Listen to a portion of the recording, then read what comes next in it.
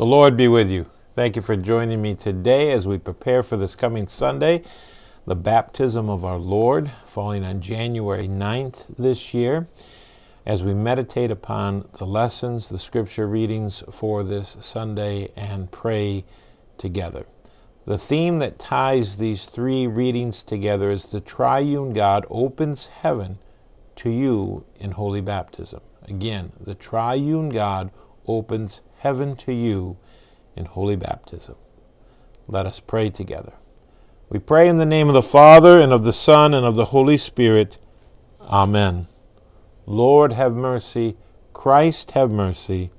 Lord, have mercy. The lessons for this baptism of our Lord Sunday, the first lesson is the Old Testament lesson, which comes from the prophet Isaiah, the 43rd chapter, verses 1 through 7. Hear the word of the Lord. But now thus says the Lord, He who created you, O Jacob, He who formed you, O Israel, fear not, for I have redeemed you.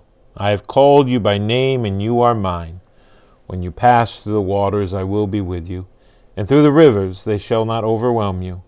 When you walk through fire, you shall not be burned, and the flame shall not consume you. For I am the Lord your God, the Holy One of Israel, your Savior. I give Egypt as your ransom, Cush and Seba in exchange for you, because you are precious in my eyes and honored, and I love you. I give men in return for you, peoples in exchange for your life. Fear not, for I am with you. I will bring your offspring from the east and from the west. I will gather you. I will say to the north, Give up, and to the south, do not withhold. Bring my sons from afar, and my daughters from the ends of the earth. Everyone who is called by my name, whom I created for my glory, whom I formed and made. This is the word of the Lord. Thanks be to God. The epistle lesson for this Sunday, the baptism of our Lord, comes from the book of Romans, the 6th chapter, verses 1 through 11. What shall we say then? Are we to continue in sin that grace may abound? By no means. How can we who died to sin still live in it? Do you not know that all of us who have been baptized into Christ Jesus were baptized into his death? We were buried, therefore, with him by baptism into death, in order that just as Christ was raised from the dead by the glory of the Father, we too might walk in the newness of life. For if we have been united with him in a death like his, we shall certainly be united with him in a resurrection like his. We know that our old self was crucified with him in order that the body of sin might be brought to nothing, so that we would no longer be enslaved to sin. For one who has died has been set free from sin. Now if we have died with Christ, we believe that we also live with him. We know that Christ, being raised from the dead, will never die again. Death no longer has dominion over him.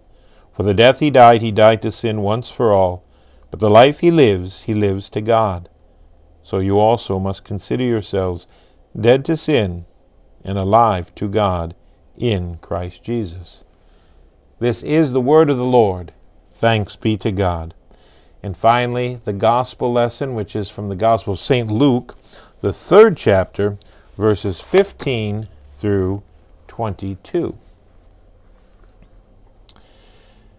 As the people were in expectation, and all were questioning in their hearts concerning John, whether he might be the Christ, John answered them all, saying, I baptize you with water, but he who is mightier than I is coming, the strap of whose sandals I am not worthy to untie.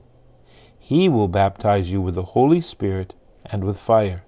His winnowing fork is in his hand to clear his threshing floor and to gather the wheat into his barn, but the chaff he will burn with unquenchable fire. So with many other exhortations he preached good news to the people. But Herod the Tetrarch, who had been reproved by him for Herodias, his brother's wife, and for all the evil things that Herod had done, added this to them all, that he locked up John in prison. Now when all the people were baptized, and when Jesus also had been baptized and was praying, the heavens were opened, And the Holy Spirit descended on him in bodily form like a dove. And a voice came from heaven, "You are my beloved Son. With you I am well pleased." This is the word of the Lord. Thanks be to God. The baptism of our Lord is an epiphany of the one true God in the flesh and blood of Jesus Christ. In his divine mercy, he takes his place with sinners and takes their sin upon himself. When all the people were baptized, Jesus submitted himself to a baptism of repentance for the forgiveness of sins. Jesus had no sins of his own, but he took the sins of the whole world upon himself, and so was baptized into his own death.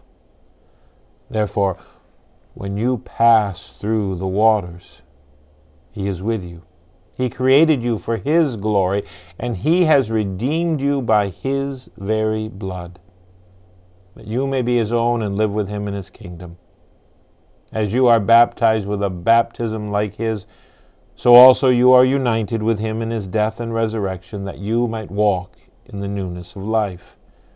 For all who are baptized into Christ Jesus receive his anointing of the Holy Spirit and are named by his Father as beloved and well-pleasing sons and daughters. Amen. We pray together now, first, the prayer of the day for this baptism of our Lord. Let us pray. O Father in heaven, as the baptism of Jesus in the Jordan River, you proclaimed him your beloved Son and anointed him with the Holy Spirit. Make all who are baptized in his name faithful in their calling as your children and inheritors with him of everlasting life. Through the same Jesus Christ our Lord, who lives and reigns with you and the Holy Spirit, one God, now and forever. Amen. We pray together as he has taught us. Our Father, who art in heaven, hallowed be thy name. Thy kingdom come, thy will be done on earth as it is in heaven. Give us this day our daily bread, and forgive us our trespasses as we forgive those who trespass against us. And lead us not into temptation, but deliver us from evil. For thine is the kingdom, and the power, and the glory, forever and ever. Amen. Let us bless the Lord. Thanks be to God. The Lord bless you and keep you. The Lord make his face shine upon you and be gracious unto you. The Lord lift up his countenance upon you and give you peace. Amen.